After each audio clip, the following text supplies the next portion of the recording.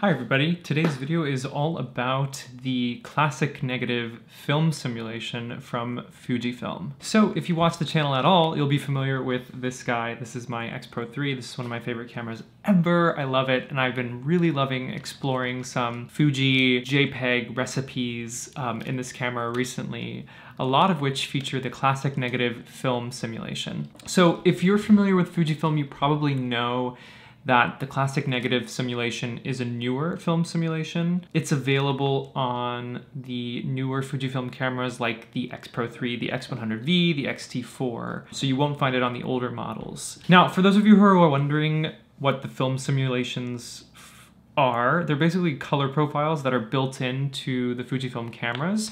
When you're shooting with the Fujifilm camera, you can shoot both JPEG and RAW.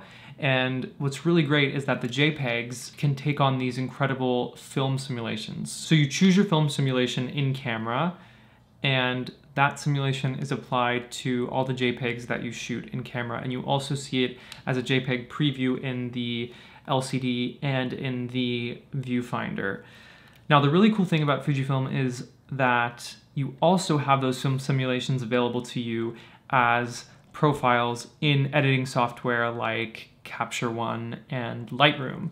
So in today's video, I'm going to take you through several examples of images that I've shot recently on both the X Pro 3 and the X100V, and we're going to look at how the Classic Negative film simulation is applied to both RAW files and JPEG files. Now, I'm obviously not an expert in Classic Negative, but I have used it for quite a while, and these are just going to be some of my thoughts, my experiences, having used the film simulation, what it's good for, which is, spoiler alert, pretty much everything. So let's take a look inside of Capture One. I'm in Capture One today. To change the film profile, we go here to our curve. I'm just here, what is this panel called? Adjustments? Oh, exposure.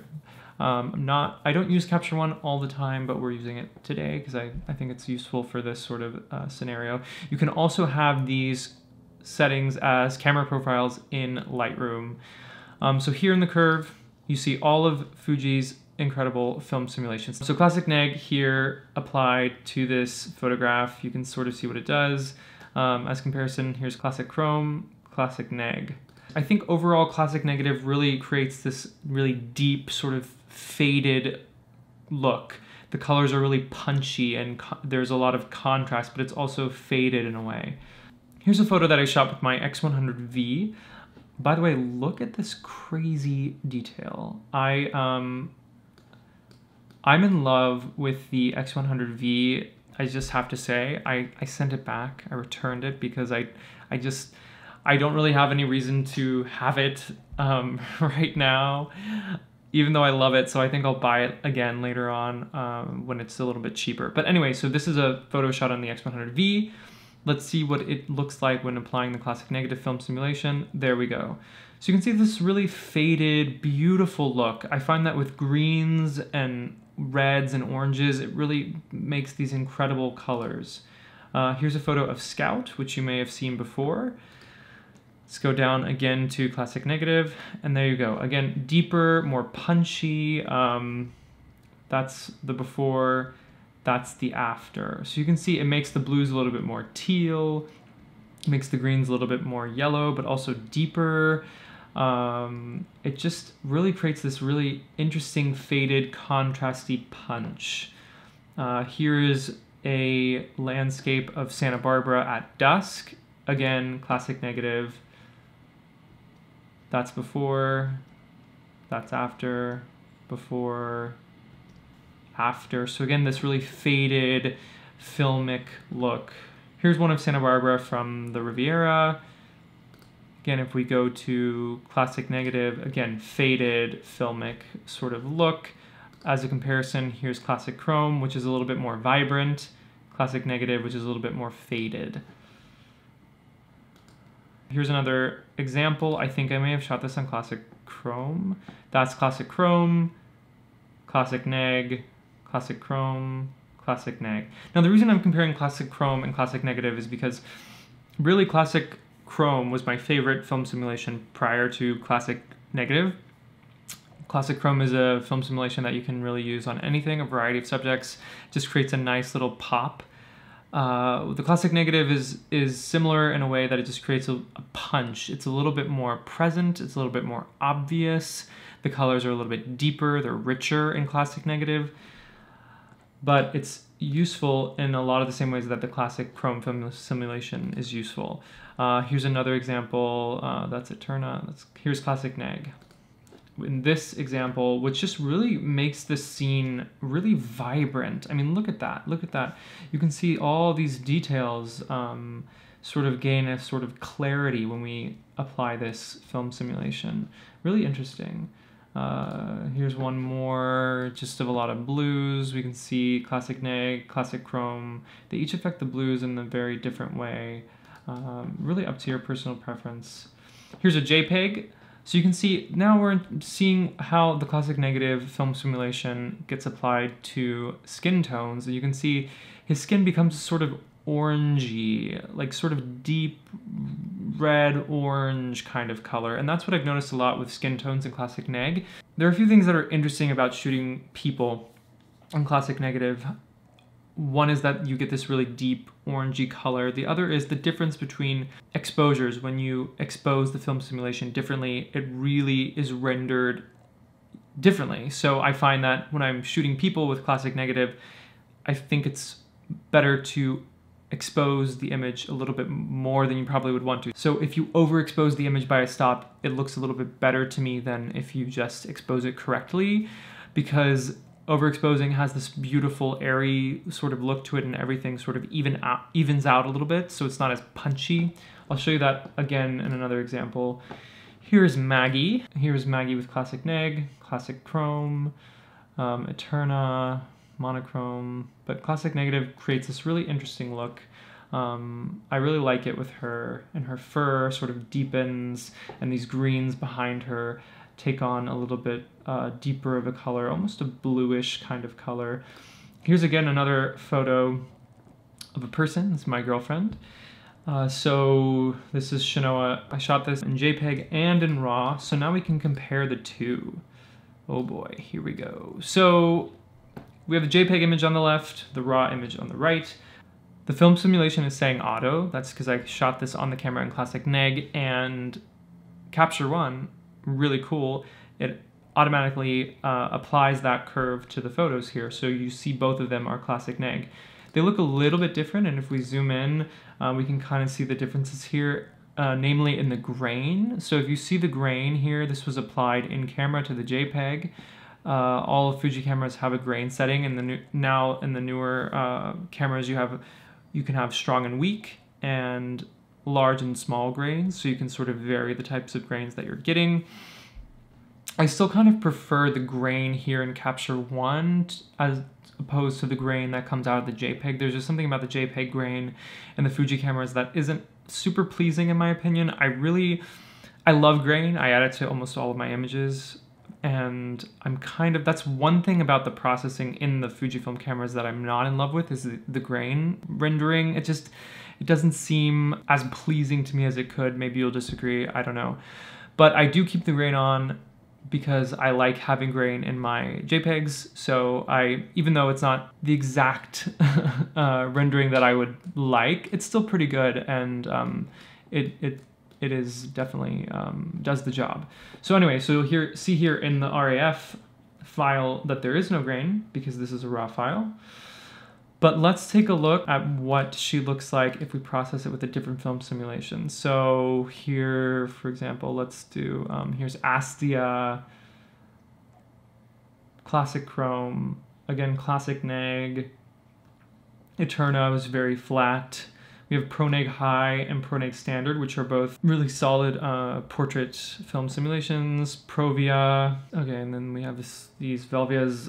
Velvia is a little bit too saturated for me. So let's look at Pro Neg High, for example. So in Pro Neg High, this is beautiful. Like, this color would be really great. If you move something to something like Classic Negative, again, this is just a really stylized look. It might come across as over-edited. Her skin might come across as being too orange here, whereas with Pro Neg, it's a little bit more natural, but again, that is up to your preference and how you envision the shot. Again, here, an example between two images, the JPEG here on the right. These are actually not the same image, but they're similar. The JPEG here on the right, the RAW file on the left. And again, if we change up the film simulation here, Classic Chrome, Classic Neg, you can see how here in Classic Chrome, the wood becomes a little bit more pink. Here in Classic Neg, it just becomes more yellow or green. It just deepens. It's this really strong look, but it still looks filmic. It doesn't look too processed to me. In this example, I think it's a really nice look. Here's again another example of Shinoa. If we zoom in here, so the JPEG on the left, the RAW file on the right. Now for me, I think this is a really interesting image, and I think the JPEG came out really well. Again, if I'm shooting someone's portraits, I don't know that I would always use Classic Negative because it's just very stylized. Like, for example, here's Pro Neg High, and I think that Pro Neg High in this case is just a better choice because it's less obviously processed. The color isn't something that, you know, you might send to a client and they might not love that they're looking a little bit orange. I don't know. Again, it's up to your preference, up to your style, up to what you're shooting, but I think in this example, Pro Neg is probably a better choice. Here I photographed some plants, and again, we're starting to see the same sort of trends. Here on the left, the JPEG, on the right, the RAW file, and we can sort of see the differences as we scroll through these film simulations. Astia is sort of this really vivid, yellowy, and the colors. Classic Chrome is similar to Classic Neg, but not as faded. Here we get to Classic Neg, that's a little bit more faded. The greens are more deep, almost blue. Eterna is very flat, Pro Neg High, Pro Neg Standard. So really, I love what Classic Negative does in this film simulation. It really deepens this picture, it makes it rich, makes it vibrant, makes it a little bit filmic. It just really makes it beautiful. Okay, let's look at these. So these are two JPEGs, and this I wanted to show you how the images are rendered when they're shot at different exposures. So for example, here on the left, this is about a stop or so overexposed, and on the right is properly exposed, metering for this main, whatever this is, I don't know, plant guy. So you can see how much the film simulation opens up when you overexpose it. It becomes light and airy and this really beautiful quality to it.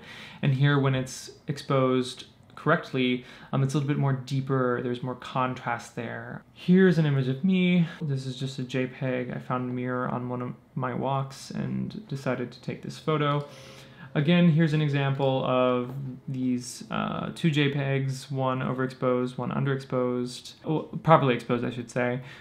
Okay, so similar idea over here. Let's move to these two JPEGs. Again, properly exposed here on the left and a little bit overexposed on the right.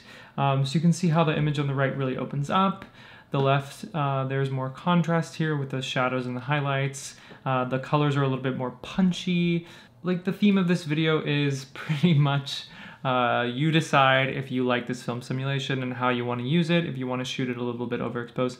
The really beautiful thing about this film simulation is it as you're seeing in these examples, it changes so much depending on your exposure, so you can be really creative with what you do with this film simulation. Now, the other thing about Fuji cameras is, as you probably know, you can change specific settings in camera to create what some people call JPG recipes or Fujifilm recipes, and you can save those images as custom settings. So basically what that means is you can take a generic image like this one shot on Classic Negative, and you can tweak it by decreasing the shadows and increasing the highlights, adding sharpness, adding clarity, adding different effects in the camera, so that you're basically doing a little bit of your own color processing and tweaking in camera and setting that up before you even take a photo. It's a really amazing